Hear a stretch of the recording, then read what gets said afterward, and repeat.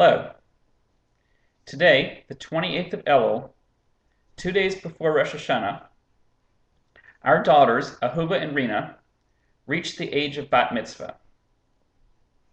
In honor of this occasion, Rabbi Asher asked me to present today's video in Tshuva and to use this as a way to explain how the girls will mark this occasion. Very soon, on Rosh Hashanah, we will come together as a community to start the high holiday season. The prophet Isaiah says the following regarding this time of year. Seek God where he can be found. Call on him when he is close. The obvious question raised by this statement is, how can that be? Call on God when he is close? Isn't God always close? Our sages answer, God is always close to us, but only at certain times are we close to him. Our sins separate us from God. When through repentance, through tshuva, we put our sins behind us, we again come close to God. And certain times are known for putting our sins behind us and bringing us close to God.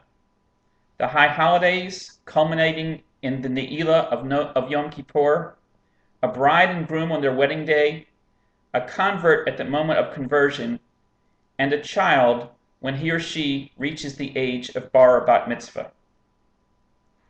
Ruth, the most famous convert to Judaism, is a striking example of one who put her past behind her and came close to God. Ruth's actions resulted in her becoming the great-grandmother of King David, from whom the Messiah, our ultimate Redeemer, will emerge.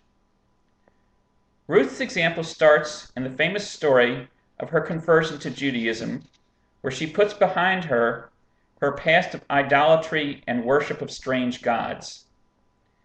In the famous statement where her mother-in-law Naomi is trying to discourage Ruth from coming to join the Jewish people, Ruth says the following, "For wherever you go, I will go.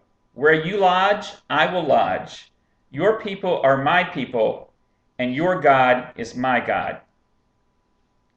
After Ruth achieved her clean slate with this commitment to conversion, she used it to continue to grow in her pursuit of mitzvahs. This culminated in the scene on the threshing floor with Boaz, the elderly judge and leader of the Jewish people. Boaz says to Ruth, "You have made your latest act of kindness greater than the first, and that you have not gone after the younger men, be they rich or poor. As we approach the high holidays, we hope, through tshuva, to put the sins of our past behind us as we turn to God and pray that he grant us a clean slate, so that we again can be close to him and have a year of growth and observance of his mitzvot."